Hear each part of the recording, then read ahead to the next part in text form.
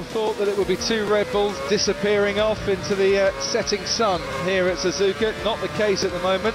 One's leading, one's down in 22nd as Perez goes in very deep, trying to get past Lewis Hamilton at the hairpin, and he's made that one stick. We know he wanted to focus more on the starts, and here's that move, sweet move from Perez, and he was clever enough there to hook it up on the curb to arrest the slot.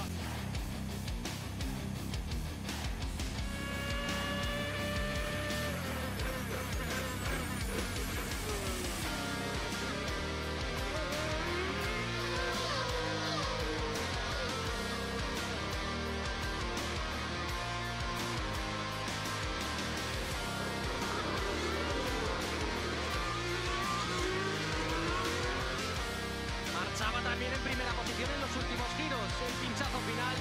And meanwhile, Sergio Pérez and Felipe Massa were going wheel to wheel. Felipe Massa around the outside, Pérez trying to go through on the inside as down the hill they go, and he just forces his way past us, Pérez, and up into third place. It's Force India now replacing Williams in the podium positions. Under braking, Massa comes back, locks up, manages to keep control. Pérez holds on.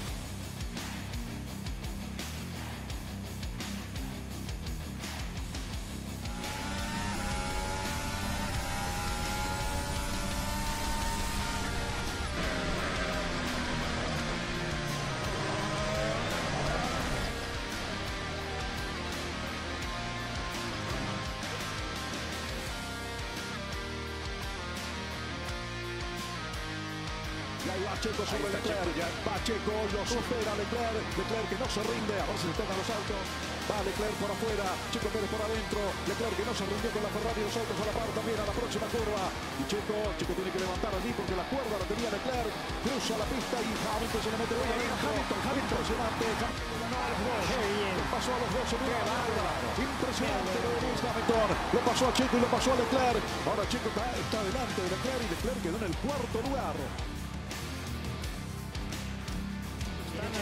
Checo nuevo, Checo por adentro, perdón, no da respiro la carrera, Checo por adentro se le mete repetición de lo que pasó, ¿no? Ahí Hamilton salía mejor pisado, los pasó a los dos, Checo lo pasaba a Leclerc, después Hamilton iba a perder otra vez con Checo y con el piloto monegasco de Ferrari.